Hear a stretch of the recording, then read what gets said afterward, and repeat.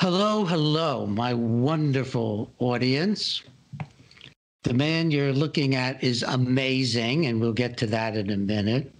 But I want to remind all of you how much it means to me to know that you're out there, that once a week I get to talk with all of you, and then I get to watch these short videos, and that some of you are really regular followers of the Dr. Peter Breggin channel. It's just a wonderful thing. And as always, I want to thank PRN, .fm, Gary Knoll station for putting me on the radio, on the internet radio, and then being just happy to allow me to expand to the YouTube channel. We're every Wednesdays at 4 p.m. I haven't mentioned that in a while on the radio. And then within a day or so after that, we go up on YouTube.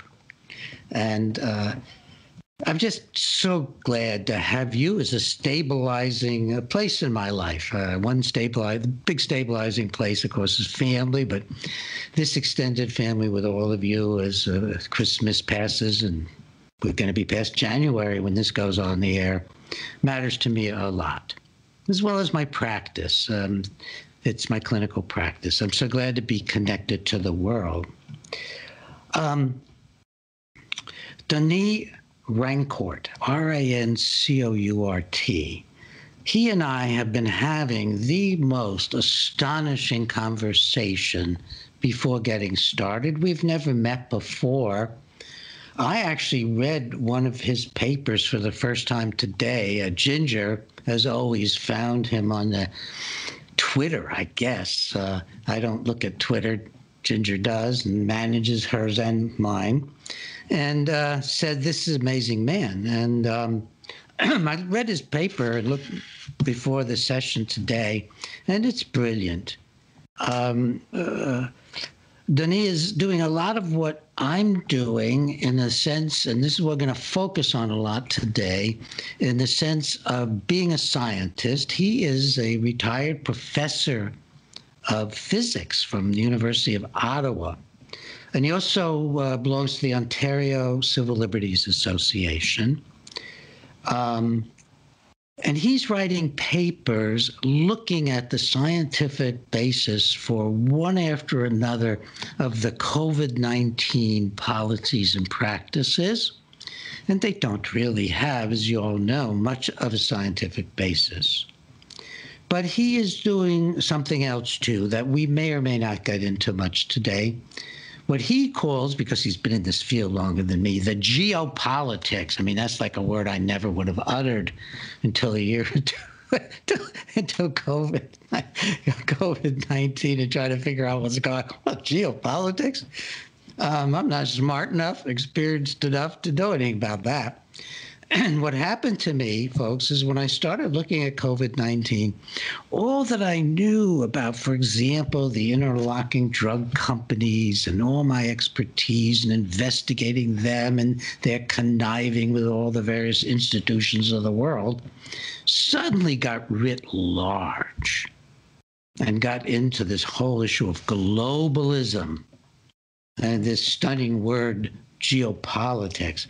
Well, I think that I'm going to dare take a leap and have another session with Denis after this on geopolitics, but we may touch on it too today. Today, I want to get into his expertise as a real scientist, doing real work in this field. And I was a little surprised to know, as so often happens, those of you who know me well and have been watching this show, one of my, I hope, little vanities is that we find these wonderful people out in the world, and it turns out that many of them, now even outside of psychiatric reform, have known about my work.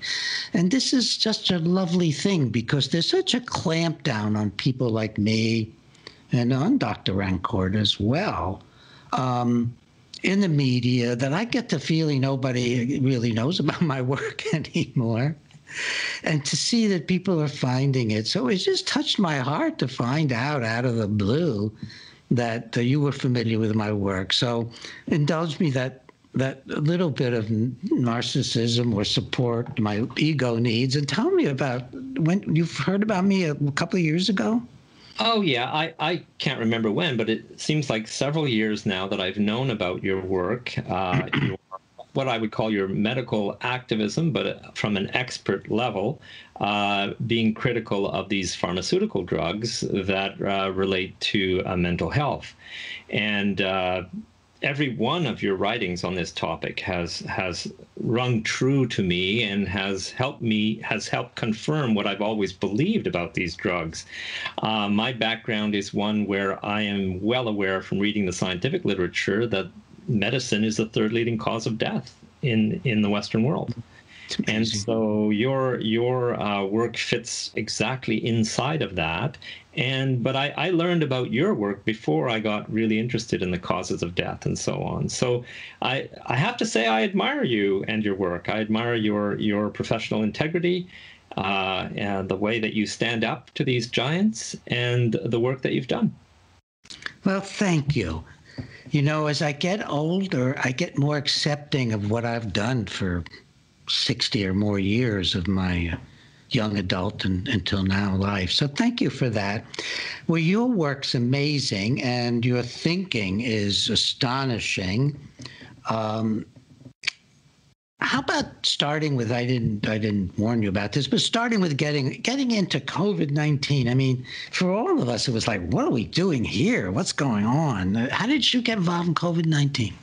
Well, I'm not just a physicist. I'm an interdisciplinary scientist. I have published in journals that deal with everything from planetary science to biogeochemistry to molecular chemistry to material science to measurement theory in science, all the different measurement methods. And I've taught graduate level courses in the measurement sciences and theoretical physics. I'm the most interdisciplinary guy around. At least I was at my university, and so I've always had these broad interests. And I've changed fields many times in science. I've gone and pretty much every time I've changed fields in a major way, I ended up being a plenary invited speaker at a conference in the new field.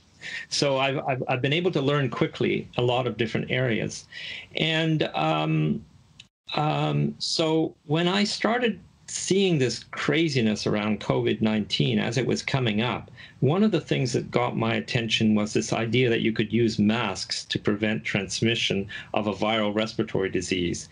And just from my knowledge of what I knew at the time about transmission of these diseases and so on, it just didn't make much sense to me. So I decided to take a dive into the literature of what was known about this. And what I quickly discovered, very quickly, I read a lot of papers quickly, and the way that I look for papers is I find good papers and I look at which papers are citing them and which of those papers are highly cited. So you quickly can fan through the literature and get a sense of the influential papers. I learned that there have been several policy-grade randomized controlled trials on whether a mask helps compared to no mask. And this is with verified outcome, where you actually measure that the person was actually infected with the pathogen.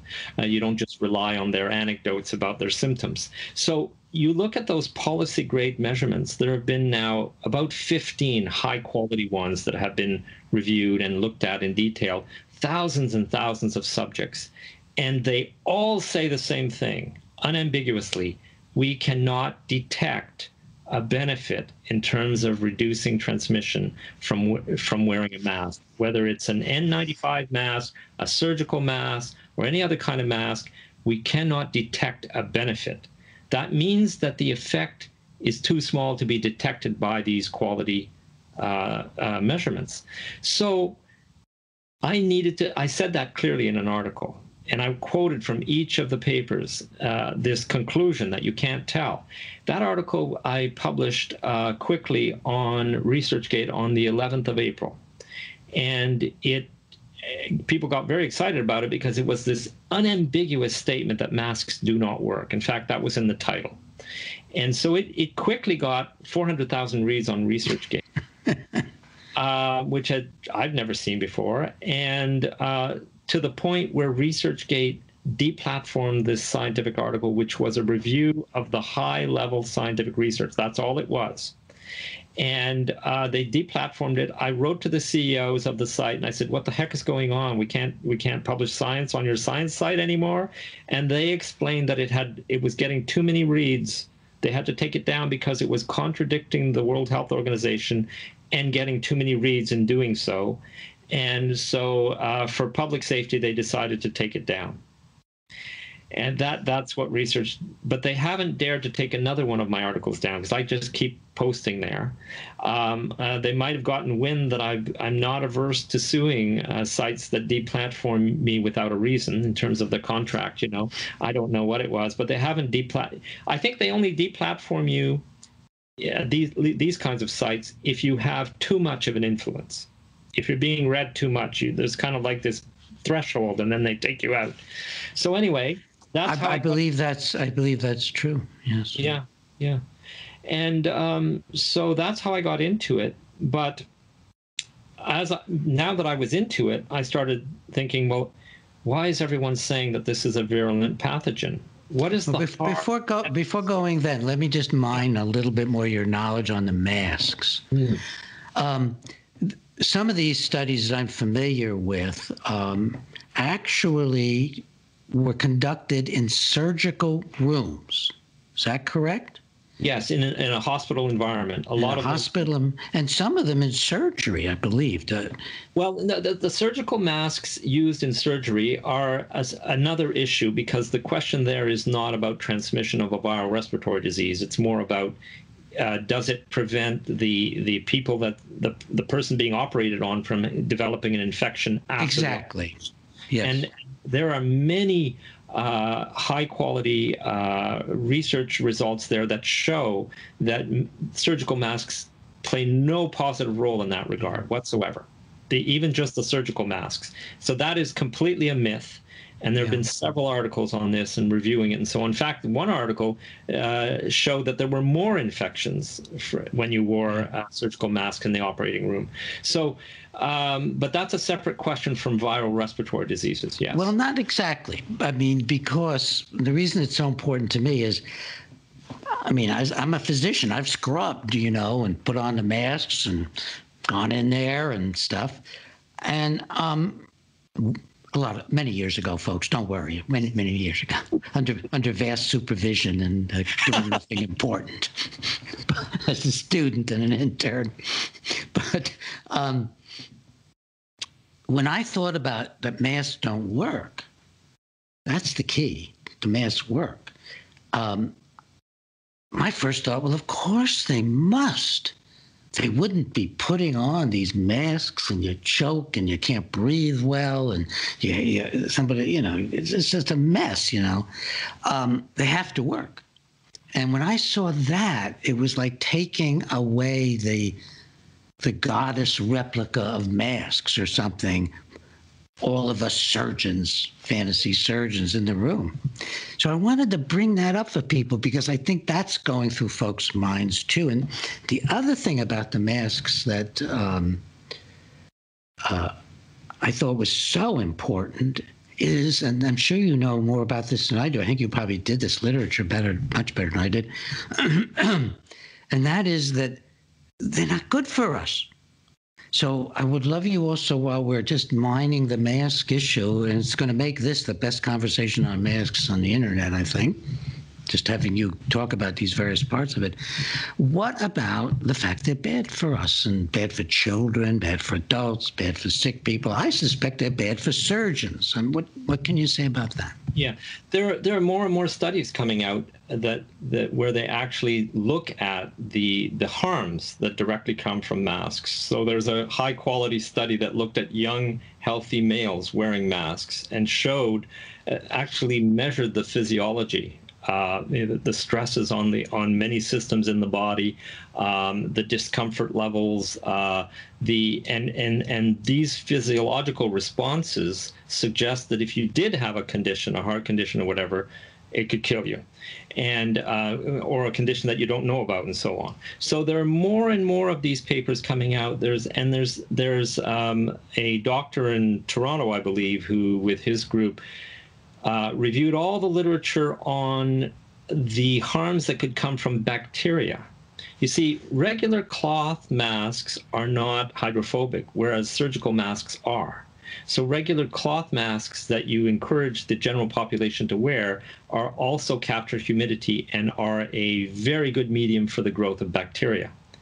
And so you're basically putting a bacterial medium near your face and nose and keeping it there the whole time. And so it's warm, it's humid, and there are a lot of bacteria even in your mouth, in the buccal area and so on, that can infect your deep lungs. They just normally don't. But he was suggesting that if you're forced to breathe them over and over again, that it could cause that kind of infection. So they reviewed all the medical conditions that can arise from just the regular bacteria that you normally have once they get into the wrong places. And so there's all kinds of potential dangers like that are being explored more and more now. Yeah. In the quality randomized control trials that I read, the one negative feature that they noted, which was very clear, is that nurses and medical personnel developed far more headaches when they wore masks than if they weren't wearing masks. And this was a very significant result. In fact, the result was more significant than anything else. That was one thing that came out unambiguously from the data, is that the workers were getting headaches. So there's a lot of potential dangers, and they've been known for a long time. You have to be depleting your oxygen, and you have to be increasing your CO2, and that could cause headaches and a lot worse, dizziness and illnesses. And the detailed article that I read pointed out that some of your functions compensate for that. So you don't necessarily get a decrease in, let's say, blood level of something, but your heart is working harder and this kind of thing. So they actually looked at the detailed physiology of this, and so that kind of work is just starting to be published in the journals now. You see, Peter, what's wrong here is that when a government applies a policy like this and they don't know what they're doing and it's never been done before, the precautionary principle means that they need to prove that these likely harms are not present before they do it. That's what the precautionary principle is. In this case, they've reversed it. They go ahead and do things, and then they expect scientists to demonstrate that it was okay to do these things. They've really reversed it. It's a mad world out there. And it's not normal that these studies are just coming out now. And of course, they're not funded. If you want to do a study on the benefits of vaccines, they'll throw money at you. If you want to do a study on the possible harms of masks and actually measuring the physiology and everything, you're going to have a hard time, and it's not a career advancement move, if you know what I mean. Absolutely. This is so important, folks. This is so real. And then getting published is a problem. And that's right. Yeah. So that's now on the masks, there's something else that came out in my research, and this is from my perspective as a physicist also. The one thing we need to know about these viral respiratory diseases is that they are seasonal. They shoot up in the winter and they come down in the summer. And that cycle, if you look at all-cause mortality as a function of time, like per week or per month, it's very clear, and it's an incredibly regular pattern. Since we've had good data since the Second World War, you can see this. And there's nothing you're going to do to stop it. No vaccination program has put a dent in this. Nothing you can do to stop this, right? And so why is it seasonal? Well, the scientists have figured this out. I was surprised and pleased to learn that the aerosol particles that transmit the virus are stable in air when you have low absolute humidity, the winter time. So in winter, the transmissivity fires up by a factor of 5 or more. So these things that are in our bodies all the time, all of a sudden they can be transmitted easily in the winter, but not in the summer. Now, these viral respiratory diseases are not a thing near the equator. They only exist and are a problem for populations in mid-latitude countries. Wow. So in the winter time, Europe, North America, and so on, and in the reverse latitude, in the winter of the southern hemisphere, it's our summer. That's when they get these cycles, okay? And it's because of absolute humidity. So once and this is more than proven. There have been massive studies that have demonstrated this and the mechanism related to humidity and so on. So once you understand this, you know that all these cyclical diseases are seasonal because of transmissivity, because of the quality of the air. And once you know that, you also know that they're transmitted by aerosol particles. And it's because they're transmitted by aerosol particles that masks do not work. Because aerosol particles are very fine and they're part of the fluid air. So any low impedance route around the mask or through the biggest pores in the mask and so on, you will breathe those particles in. So it's impossible to have a mask always well fitted, almost glued to your skin, and never adjust it, and never have wrinkles, and never have low impedance routes that would not let you breathe in these aerosol particles if they're in the room where you're working. That's the point. So masks, for that reason, you can infer that that's why they don't work. It's because of the transmission route. That's the conclusion that I came to. That is fascinating. Now, if we look at the these hot spots, in churches where people are singing, or maybe even in Trump's garden, the White House, when he was giving that presentation, his amazing wife was there. Would it help in momentarily to be wearing some sort of a mask or a better mask in these close group? In a chorus. I don't know how you'd wear it in chorus. There's no evidence that in any circumstances that have been studied, including the general population. Recently, there was a large Danish study that looked at masks in the general population. There is no known circumstance where masks have had any benefit in terms of reducing the risk of transmission. None. Okay? So but there are things that are known that could be done. They're just not done. In fact, they're hiding them from us. Once you understand that it's about aerosol particles, and I can tell you that there's an article that just came out that basically does a global review and basically proves that contact transmission is not a thing. It's not about washing your hands and cleaning surfaces. That has no impact. It's all about air transmission, okay? That's now demonstrated, and that's in my latest article. I review that work. Now, where was I going with this? So where was I going with that? So contact is not a thing. Yes. Well, you're saying they're keeping from us the things that matter. Right. That's it. So once you know it's about air transmission, what can you do in the built environment? You ventilate. You take out those aerosols. And this has been known for more than a decade. There was a large review that was written in 2007, which did a review of all the studies that were relevant and showed that if you want to prevent epidemics in care homes and hospitals and places like that, and you ventilate, that's what you have to do. And then following that study in 2009, the World Health Organization themselves published a huge expert panel report in which they said, now you must all ventilate, and at least this many liters per second in this kind of environment, and so on. They had tables, great big report. Guess what? You can't find that report. It's buried. They put it in water quality toxicity section in their website. You can't find the report that says the most important public health thing you can do regarding epidemics in care homes is to ventilate. This is who shoved it aside? Well, they put it on their website someplace where no one would ever find it. Yeah, so we could say a lot about WHO, folks, the World Health Organization. It's a collaborator in making us all sick. It's quite bizarre. Yes. I mean, and that's not even an exaggeration anymore. A recent thing, just to throw in a little bit off of this particular subject, but take a breath. There's so much wonderful data you're giving. By the way, folks, you're listening to the most intelligent, informed discussion by this man, this wonderful man, on this subject that you'll ever hear. Certainly, I've heard nothing close to it.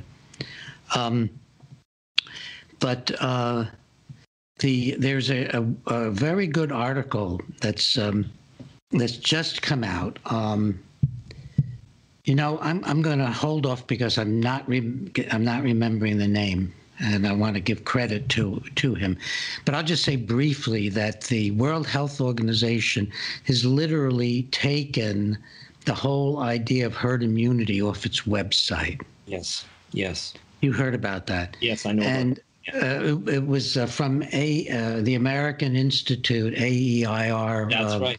And a wonderful man. He's been on my show, and I'm blanking on his name. Do you remember? I don't remember the name. This is but terrible. I saw the article. Yeah. Okay. Well, I'll. So you can go to their website and look for. Yes. It's AEIR. To their website. He's the editor. He's a marvelous guy. You've seen him on this show. This may be telling you who he is by now, and. His name will come to me as we're talking, but it's all about who literally, and he tracks it, eliminating herd immunity. So you have to have vaccines. Yes. It's folks. It is so evil out there, and this is not the subject for today because it's so large, but it's a teaser. Maybe that's why I brought it up, because I want to have at the next opening toward the end of January, or early February, have you on the air talking with me about globalism, what is going on out there. Yeah. I probably interrupted you. Peter, this notion that natural immunity doesn't exist, that we shouldn't even be talking about it. It's crazy. It's so insane. If there was not natural immunity, our human species would not exist. There have been hundreds of these viral respiratory disease viruses co-evolving and living in our bodies forever. And the whole idea of a virus is that it reproduces by killing your cells, by using the material of your cells. Yeah. If we did not have natural immunity, we'd all be dead. There is no question about it. Yeah. So it's just this insane situation. Of course there's natural immunity. How do we survive every winter? How do we, how do we do this? The level of insanity is extreme. It's really crazy, I have to say. Yeah. We've covered pretty well now masks. Yeah. And you're saying flat out they're not helping us. Don't wear them. Absolutely. There's no use to these masks, none whatsoever. It's not unless you want to get sicker. Yeah, that's right. It's the belief, like a cult belief. It is contrary to science. If there was any kind of a benefit, it would have been detected in these many quality trials, and no beneficial effect can be detected. There has to come a point where the science has to be useful for something.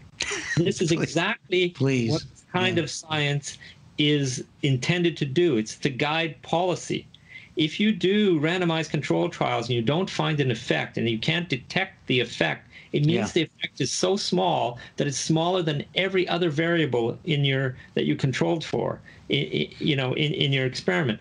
It's just crazy that we would be pushing masks given the state of science right now. And then the same thing basically for hand washing. I mean, I wash my hands like I'm supposed to, supposedly, and I think my image in my mind is maybe enteroviruses or something that's clinging to my hands. I mean, but not respiratory viruses. That's what you're saying? Yeah, it does not transmit by contact, period. These diseases do not transmit that way. The science has been reviewed extensively just recently. I reviewed that in my paper. That's all there is to it. Forget about compulsively washing your hands and cleaning surfaces. And there are lots of negative impacts of that. I mean, in Canada, they've had to recall more than 50 brands of these hand sanitizers that were toxic. There's all kinds of negative impacts. But, the most important thing, I want to move on to something else now, because I then said, well, okay, how virulent is this thing? Can we get some hard data to inform us about virulence of this latest viral respiratory disease of this season? So what you find quickly when you look at epidemiological papers is that you can't trust the cause of death that they're assigning, because you're looking at vulnerable people who have comorbidity conditions, and it becomes a political process to assign cause of death. So the way that scientists get around this is they look at all-cause mortality, and they look at high-resolution all-cause mortality as a function of time, even by day. In France, you can have it by region, by sub-region, and by day. You have this really high-quality data, and I've been studying that data.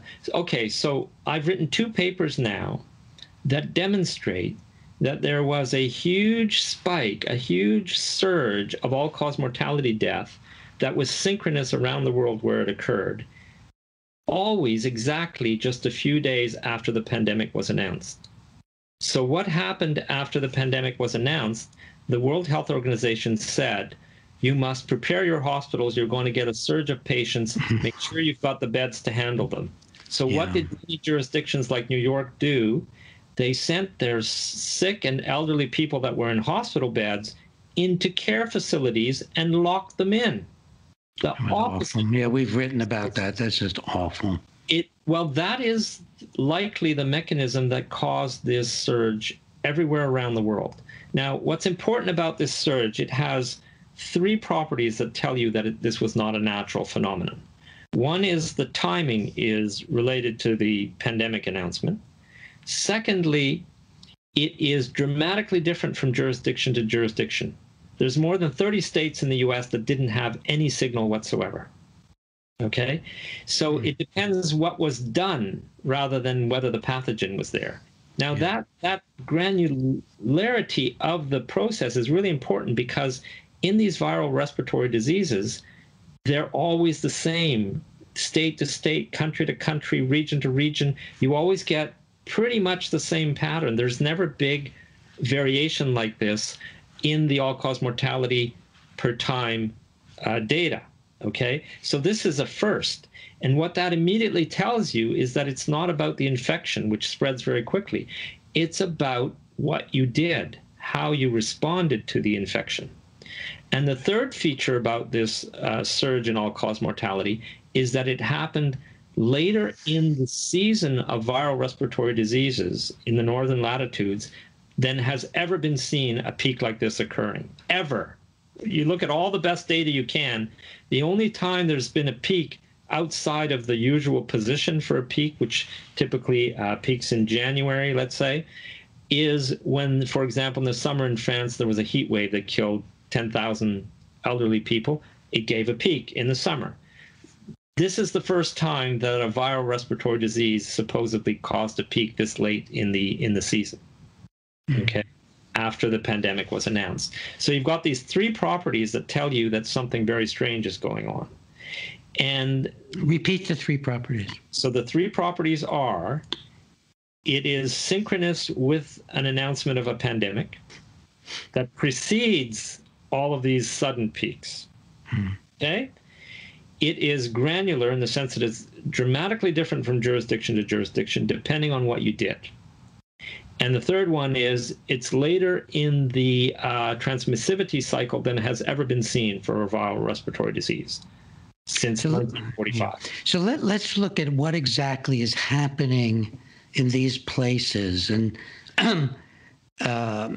in one case, we know then it's actually is real. We're getting coronavirus spike in New York State from our tyrannical governor, Tucker. I was going to say, I wish I could remember my friend's name rather than Cuomo, but Tucker is the person, Ayers, who wrote this amazing article And if are not familiar with this organization, and go and look it up, folks, and also look for my interview with him during the coronavirus period.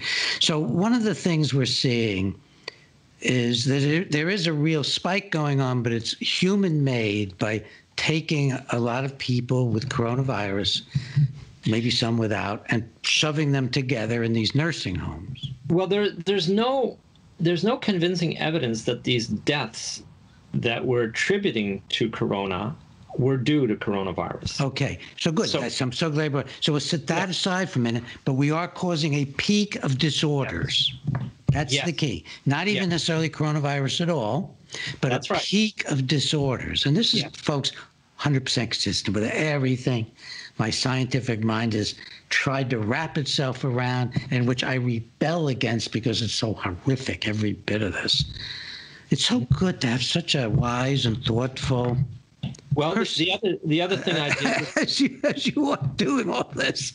Yeah, well, the other thing I did was to report on the science that has been extraordinarily critical, viciously critical, in a sense, as far as science writers can be, of the PCR scam.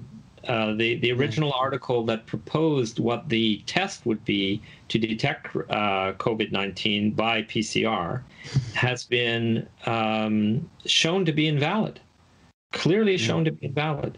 So I could explain to you how it is that this PCR test is invalid for the application that it was intended. Okay, that's one thing I could do. So that means that none of the tests that are being used in the propaganda, the test results, mean what they say they mean whatsoever. See, the thing is, the test was designed to hopefully pick up a small genetic sequence that they hope is characteristic of this COVID-19 virus. But that little sequence, which is amplified to see if you're going to get a positive, it can be on a piece of DNA that's already been destroyed by someone's immune system, for example. Okay? So there's the test is unable to detect whether what you're finding a positive to is a viable virus that can cause infection. I've never heard it put so well. That's right. So the test does not tell you if the person being tested is carrying a virus that can infect someone else, or if it's just a piece of something. Okay? So that's very important, because when you look at the PCR, the studies that looked at the PCR technique, there's two important parameters. One is the number of cycles, amplification cycles, so-called CT, and the other is the time between when the person was infected or exposed, the onset of symptoms, the time moving forward.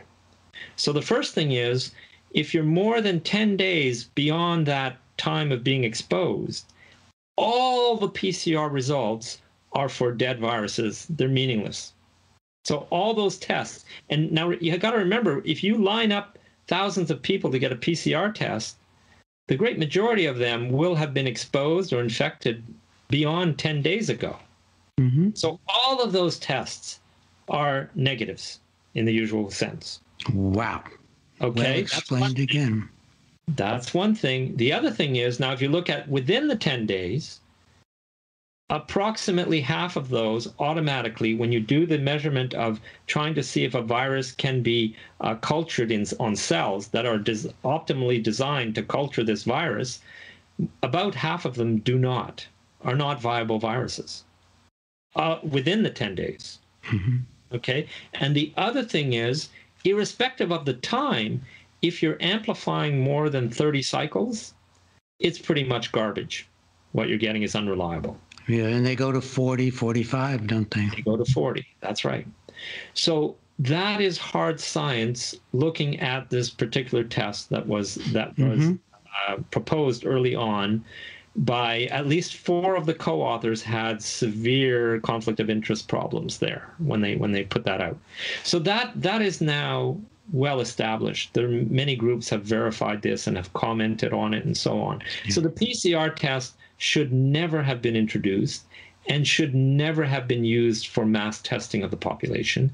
It is just technology being used to make propaganda. That's all it is. Was this test, and I know nothing about this, used also with AIDS and highly discredited, or is that a fragment? I didn't study that, but my understanding is that PCR technology was proposed as a way of identifying AIDS. I mean, you've been doing an amazing job debunking and debunking and debunking. I know. Do you think there's a virus at all? Because people are going to say you're a virus denier, or I'm a virus denier. Or tell me about that.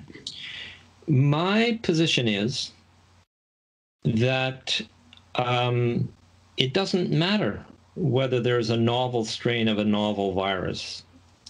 Any virus could have served this purpose of propaganda and of a pretext to do what they're doing. It could have been any one of the hundreds of viruses that inhabit us. They're always mutating.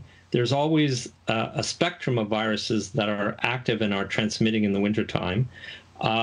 So I wrote an editorial where I said, it could be anything. You could do this with anything. If you look at the elderly people that were transferred from hospitals and into homes, they were certainly infected with all kinds of things, bacterial infections, any slew of viruses. You see, when scientists take an infected person and analyze the viruses they can detect within them that are reproducing and that are in large quantity, they typically find 2, 3, 4, 5 different viruses that they can identify. The ones that we know are reproducing and active in that person. Okay, so I think it's to go down in the wrong direction. We shouldn't follow virologists, because virologists have a very narrow view of the world. They think in terms of one novel strain that all of a sudden pops up and is virulent because we don't have immunity to it anymore, and that's the thing that we're going to call everything we see in this winter death cycle, we're going to call due to that thing, and decide whether it's a pandemic or just an epidemic. I think that's an incorrect view of what's actually going on.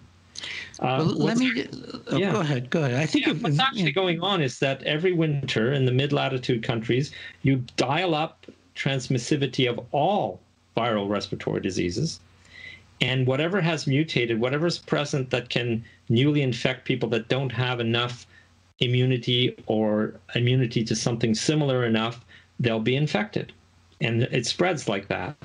When people said, Denis, do you think there'll be a second wave?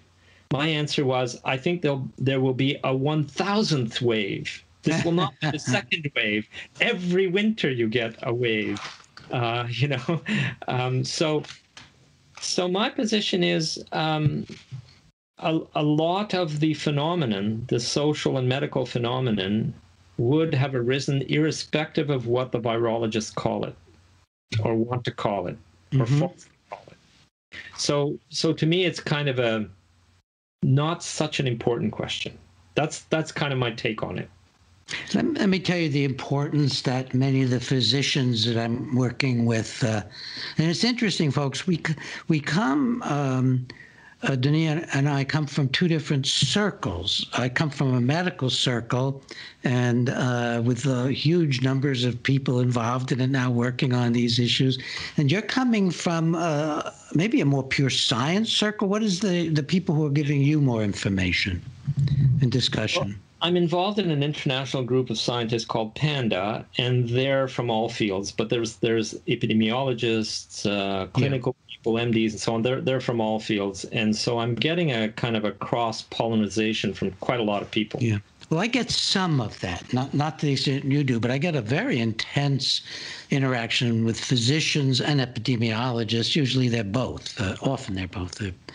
And there's no doubt among them, if I can call them a them, that there is a particularly nasty bug identified with, not lethal, but a particularly nasty bug. I'm working with many physicians, talking to them on the internet, having them on the show. We've had some very important treating physicians on the show.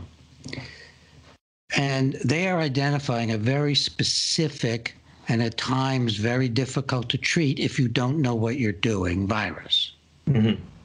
So I want to tell briefly about that and to get your feedback on it, because it's a very, very important issue, obviously.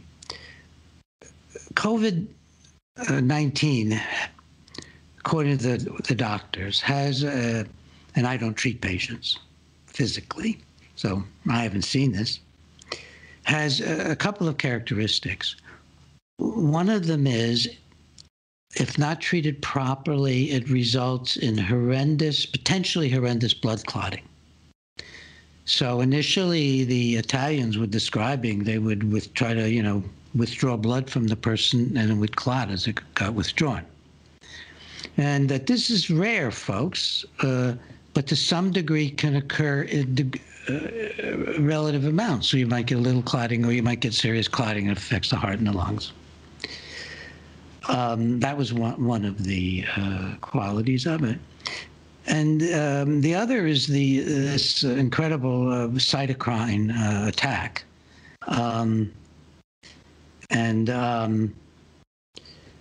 It involves a massive, in a sense, overreaction of the body to its own processes.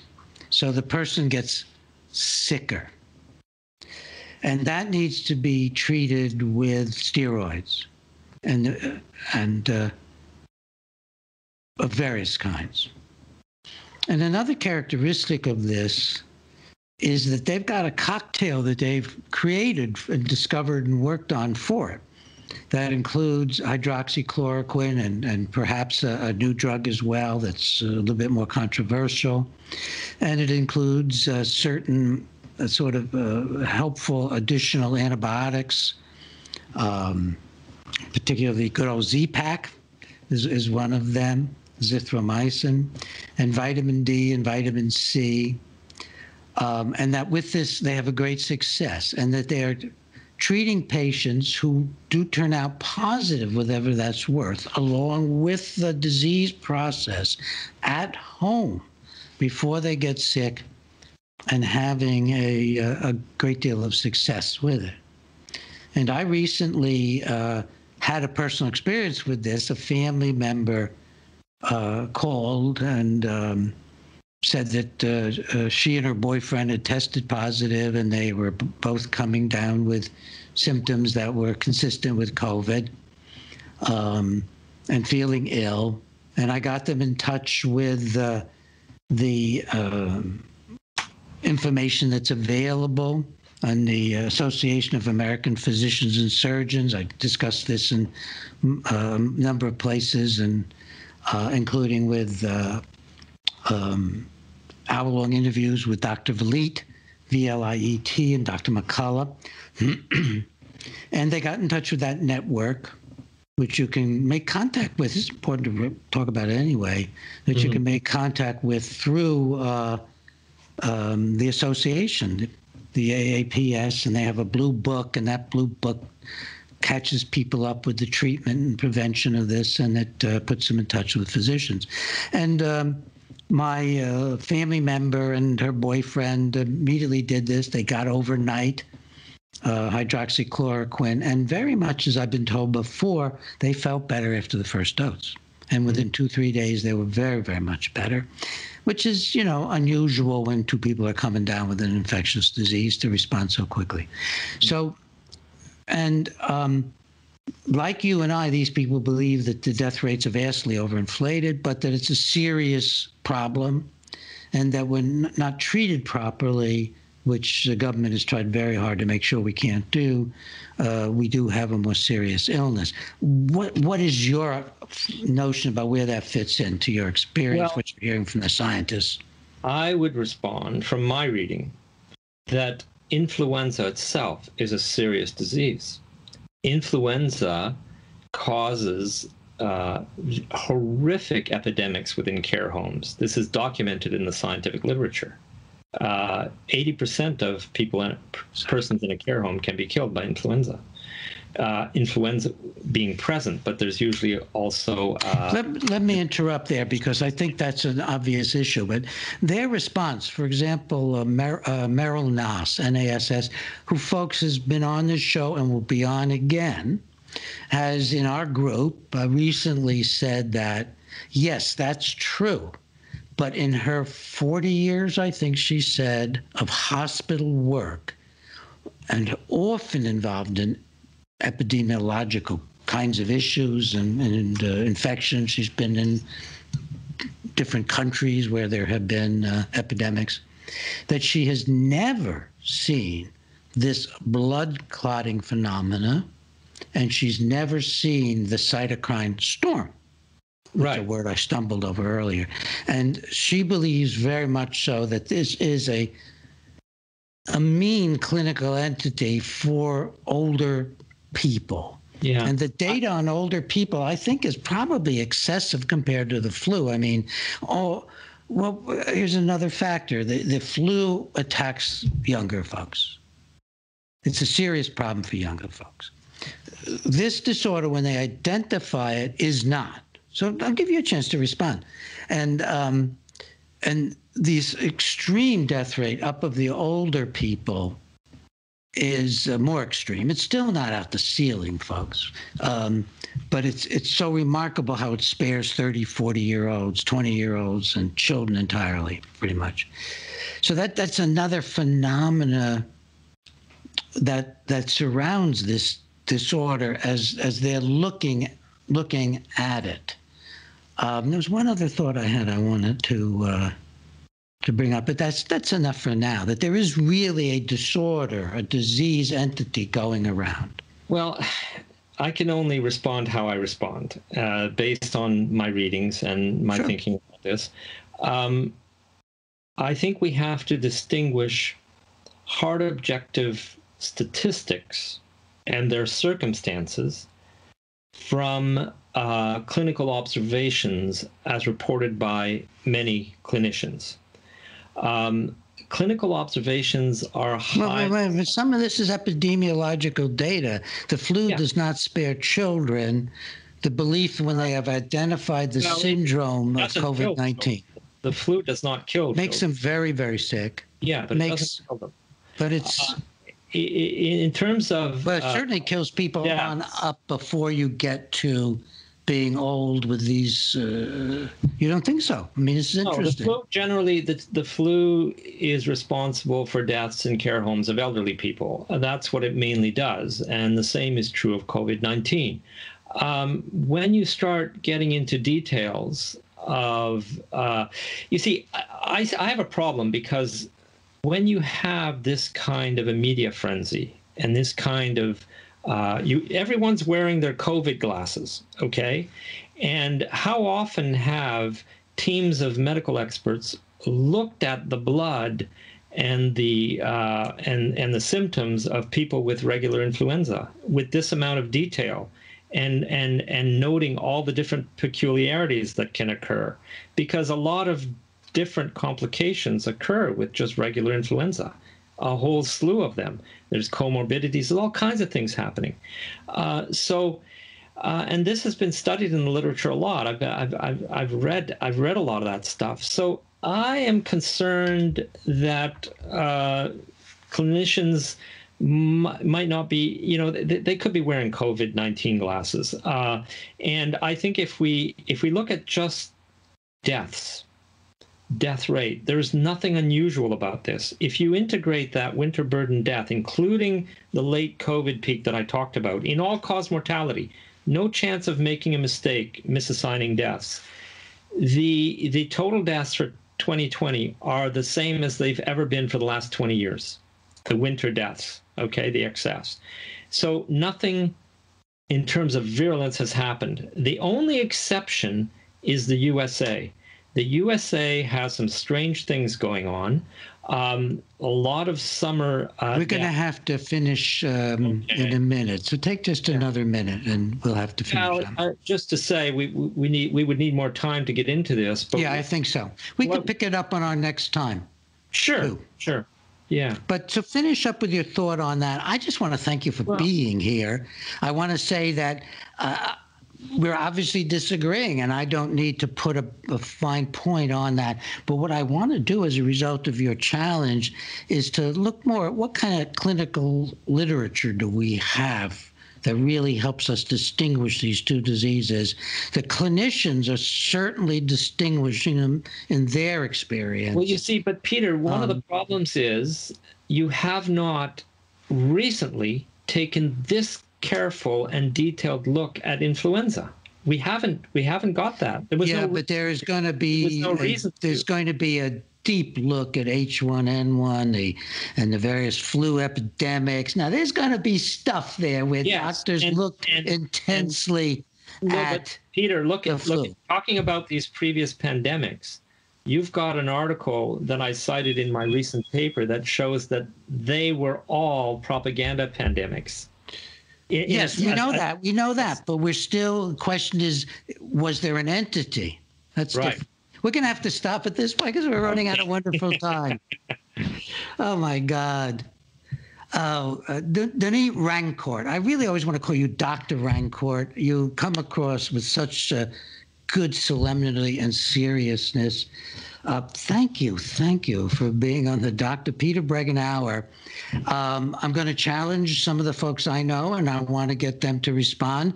And it might also be interesting if we could even have a discussion. Maybe we can do that. But in the meanwhile, folks, accept differences of opinion amongst scientists. I mean, and if the scientists are coming from really distinctly different backgrounds, look at that and weigh it and think about it, because it's all part of it. Science is people. That's the damn problem with science. That's its Achilles heel. It's us. It's people. There's no way around it.